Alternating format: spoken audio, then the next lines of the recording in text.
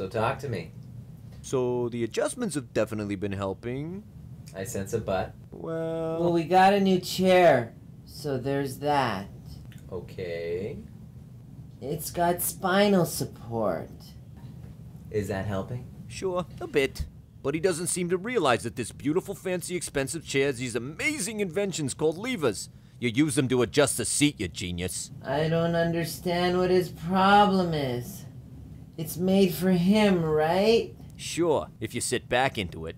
And you have this thing lowered like you're trying to impress Snoopy Dogg and his gang. It's a literal pain in my ass. It's 90 degrees, okay? Your legs are to be at frickin' 90 degrees. Okay. Thank you for sharing that, Spine. And I'm still lacking support. I mean, come on. The only crunch he seems to be aware of is made by a captain as a cereal.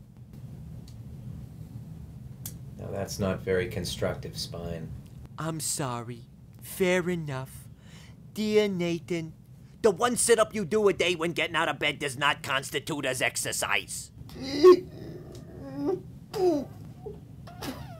Nathan, I know he seems like he's angry with you, but actually he's hurting.